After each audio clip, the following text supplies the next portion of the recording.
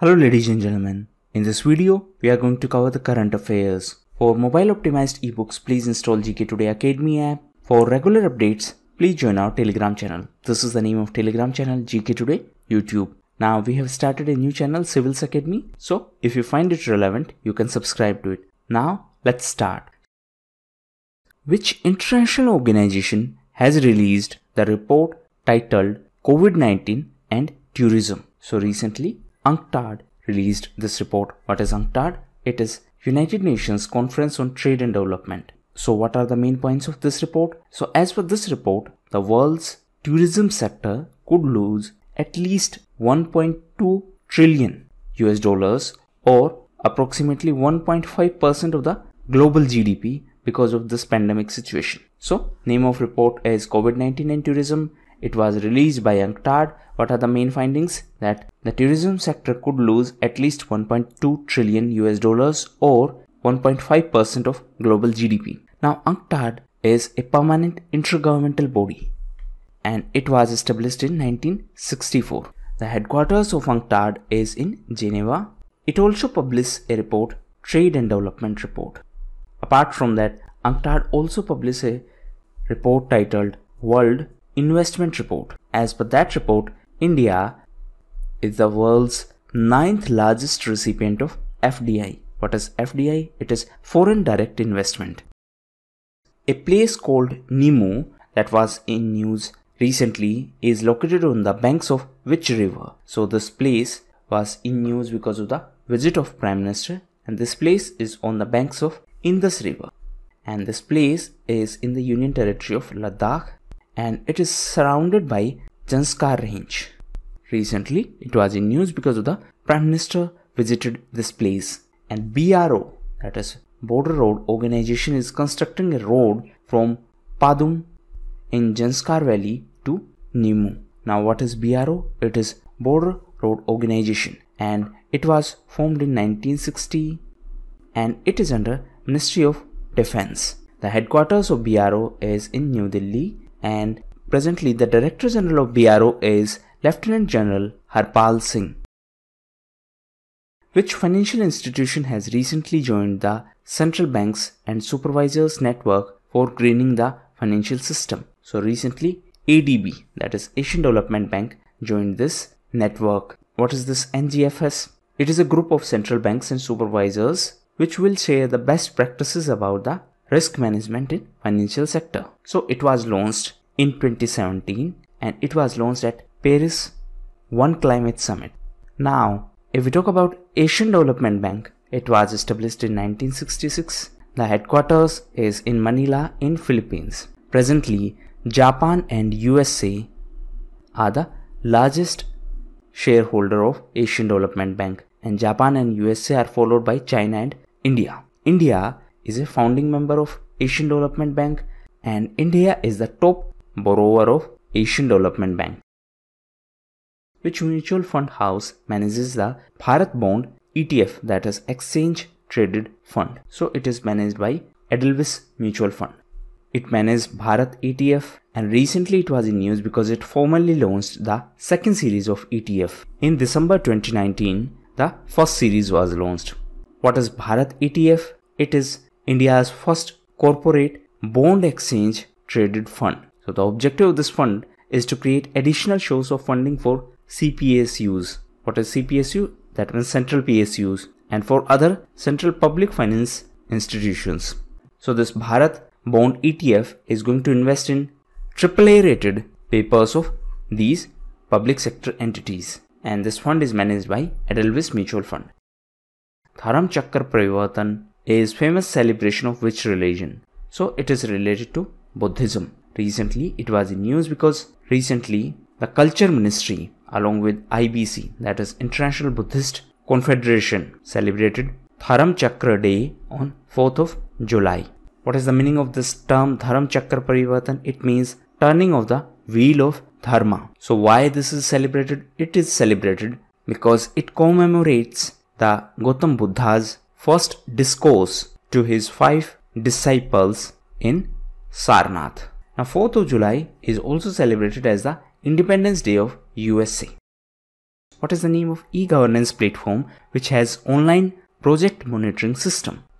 So the name of this platform is e-Samiksha, and recently it was in news because the cabinet secretary ordered the revamp of this e-Samiksha platform. Who is present cabinet secretary? Rajiv Gauba is the present cabinet secretary. What is e-Samiksha? It is a real-time online system for monitoring the projects and decisions taken by the union government. Now, apart from this project monitoring system, few other systems were also in news. One is MIEWS. So this is a web portal and it has been launched by Ministry of Food Processing and Industries. Why this has been launched? It has been launched to monitor the price of TOP. What is TOP? It is tomato, onion, potato. So this portal is going to monitor the price of these commodities, and if the prices are going too high, then the intervention will be provided through Operation Greens.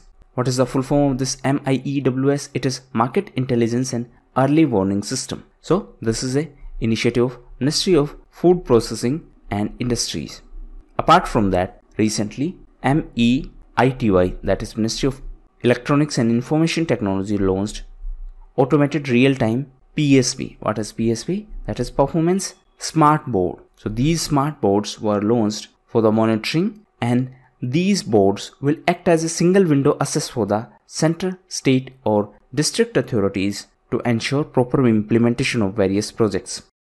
Phobos is the biggest natural satellite of which planet? So we have already covered this question in our yesterday's news section, and right answer is Mars. Why it was in news recently? Because MOM, that is Mars Orbiter Mission of ISRO, has recently captured the images of Phobos, and it is the closest and biggest moon of Mars. That means this Phobos is the closest and biggest moon of Mars. Now recently Mars was in news as NASA, that is the space agency of USA, named its Mars rover as Perseverance. So it is the rover of NASA for Mars mission. Apart from that, China named its Mars mission as Tianwen-1. Recently, one more Mars mission was in news, and it is Hope Probe. Answer in comment box. It is associated to which West Asian country? Which Indian state has banned the sale of dog meat and commercial import and trading of dogs? So this decision was taken by Nagaland. Now Nagaland was also in news because of Hornbill Festival. Apart from that, the state was also in news because of Mong Mong Harvest Festival. Answer in comment box. Which tribe in Nagaland celebrates this Mong Mong Harvest Festival? Nagaland was also in news as recently the entire Nagaland was declared as disturbed area for 6 more months, and this has been done as per the provisions of AFSPA. What is AFSPA? It is Armed Forces Special Powers Act. What is the name of National Award winning Bollywood choreographer who passed away recently? So her name was Saroj Khan. She passed away recently. She was popularly known as Master G in Bollywood. What is the name of free video conferencing application which has been launched by Reliance Jio? So the name of this application is Jio Meet. Now it has been launched to give competition to the popular video conferencing platforms like Zoom. Now I have already uploaded a special video on this topic on Civils Academy channel. You can watch it if you find it interesting. Who has been appointed as the new Prime Minister of France? So recently the previous Prime Minister Edouard Philippe resigned, and the new Prime Minister is Jean Castex. President of France is Emmanuel Macron. Now apart from him, recently few other political personalities were in news. Recently Mikhail Mishustin became the Prime Minister of Russia. Now Russia was in news because of its constitutional amendments. Russia was also in news because of Ambarnaya River. Ambarnaya River was in news because of oil spill. Apart from that, recently Lazarus Chakwera was in news. Lazarus Chakwera became the new president of Malawi. In addition to that, recently Volkan Bozkir was in news. Answer in comment box. Volkan Bozkir is from which country? Recently he was in news because he has been elected as the president of 75th session of UNGA, that is United Nations General Assembly. Which country has become the first major economy to shut down coal and nuclear power? So this decision was taken by Germany, and it has decided to shut down the coal power plants by 2038 and nuclear power plants by the end of 2022. Now, Germany was also in news because of Hezbollah. So recently, Germany declared Hezbollah as a terrorist organization. Now, what is Hezbollah? It is a Shia Islamist political military organization which is quite active in Lebanon. So now it has been declared as a terrorist organization by Germany. It is active in Lebanon. Which country has the world's largest elephant population? So the background of news has already been covered, and it was in news because of the death of elephants, and the country is Botswana. Botswana is in Africa and it is a landlocked country, and this Botswana has the largest elephant population. Recently it was in news because of the death of more than 300 elephants, and this incident of elephants' death held in Okavango Delta of Botswana. Now the 70% of this country, Botswana, is covered by Kalahari Desert. As per World Bank's classification, India is retained in which category of income group? So World Bank classify the countries on the basis of their income level, and there are 4 income levels, and India is in lower middle income category. It is important to note that this classification is updated every year on 1st of July, and the method that is followed for this classification is known as Atlas method. Coal India has partnered with which PSU to form a JVC, that is joint venture company, to develop green power. So for this purpose, Coal India partnered with NLC India, and in this proposed joint venture company, both organizations will have 50-50 partnership. What is the name of the first social media super application which was launched in our country recently? So the name of this application is Elements, and it was launched by Vice President M. Venkaiah Naidu. So this is first social media super application, and it has been created by more than 1000 IT professionals. So it aims to combine the features of popular social media applications, and this will try to present all in one single unified application. Which Indian state has signed a MOU with UK-India Business Council to promote the business relationship between India and UK?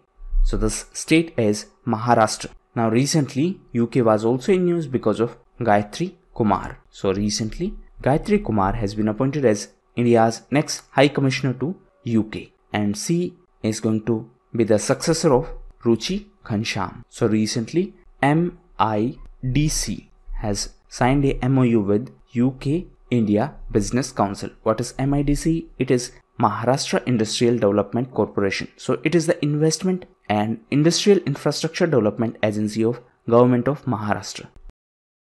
The TOPS junior scheme, which was in news recently, is associated to which union ministry? Scheme is associated to Ministry of Youth Affairs and Sports. What is TOPS? It is Target Olympic Podium Scheme, and this scheme is for junior athletes. That means it will provide the facilities to young athletes for 2024 Olympic Games and for 2028 Olympic Games. Which union ministry along with Atal Innovation Mission has launched Digital India Atmanirbhar Bharat App Innovation Challenge? So this has been launched by MEITY, that is Ministry of Electronics and Information Technology. What is the idea behind this? The idea is to build an ecosystem for the Indian applications. So in the first phase, this challenge will identify the potential Indian apps that are being used and that are capable of becoming world-class app. So first phase is about identification, that which apps are doing well and which can be the world-class app if given adequate support. The second phase will focus on developing new apps. So the first phase is related to existing apps and second is related to new app. What is the main purpose behind this innovation challenge? The purpose is to create an ecosystem for creating indigenous applications. Lin Dan, who announced his retirement, is associated to which sports? So he is associated to badminton and he is from China. Recently he announced his retirement.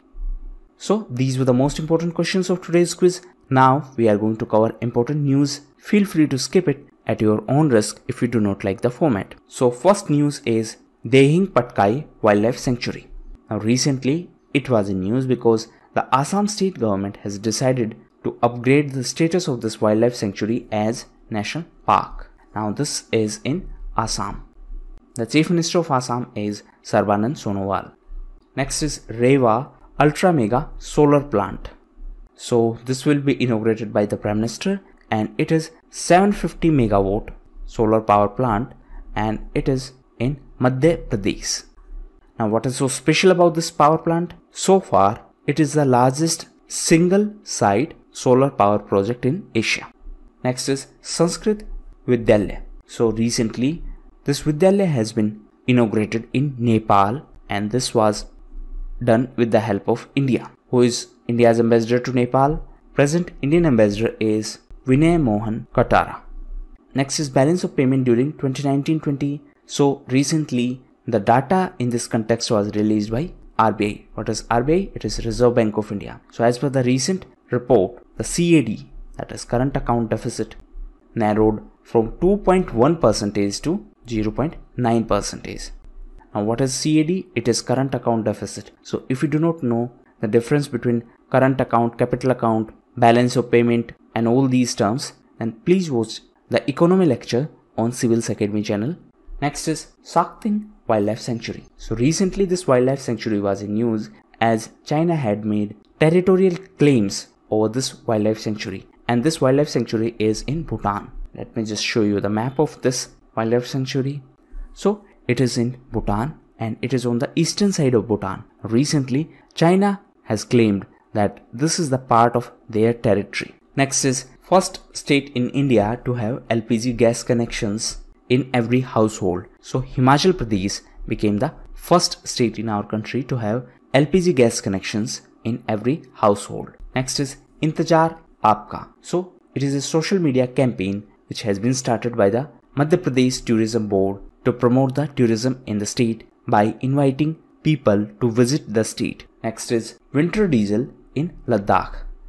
So recently IOC, that is Indian Oil Corporation, has sought approval from DGQA. What is DGQA? It is Directorate General of Quality Assurance for the winter diesel.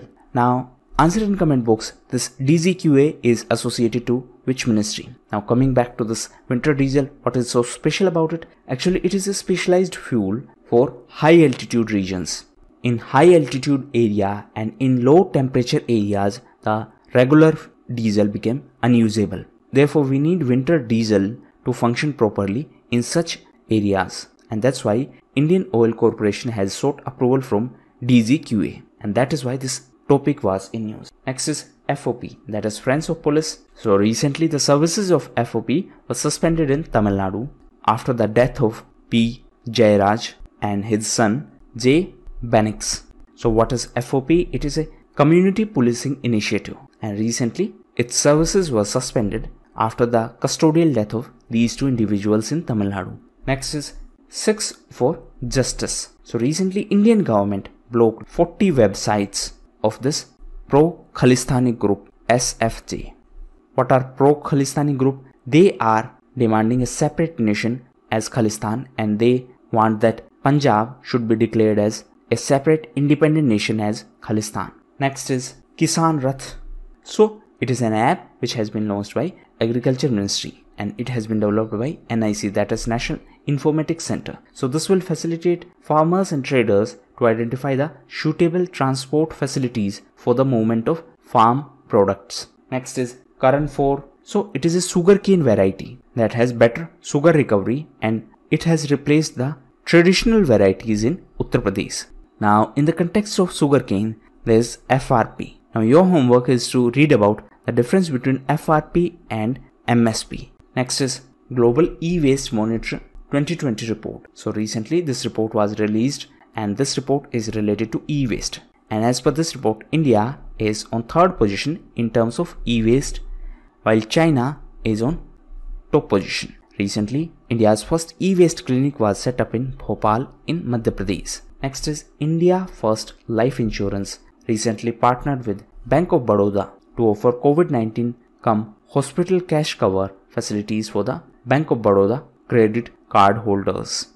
Next is CBSC Facebook partnership. So recently CBSE tied up with Facebook to introduce the curriculum on digital safety. What is CBSE? It is Central Board of Secondary Education. So Facebook will launch a free and comprehensive training program for teachers and students as a part of this digital safety initiative. Next is Diana Award 2020. So recently, Freya Thakral, a 13-year-old girl, was in news because of this award, as she has won this award for her Recycler app.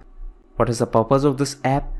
This app can connect users with waste handlers. So this will help the rag pickers in Delhi. Next is LEAD. So recently, Delhi government launched this LEAD platform, and it is e-learning platform, and it has been launched by Delhi government. What is the full form of LEAD? It is learning through e-resources made accessible for Delhi. Next is Coal India NLC. So we have already covered this. Intezar Aapka campaign was already covered. Next is Overdraft Saving the Indian Saver. So former RBI Governor Urjit Patel has written this book, and it is titled as Overdraft Saving the Indian Saver, and this will be released in the later part of this month. Next is Mission Vriksharopan 2020. So it is a tree plantation drive that has been started by Uttar Pradesh government. Next is South Africa's Men's Cricketer of the Year. So recently, QDK, that is Quinton de Kock, was named as Men's Cricketer of the Year by the Cricket South Africa. So these were the most important questions of today's quiz.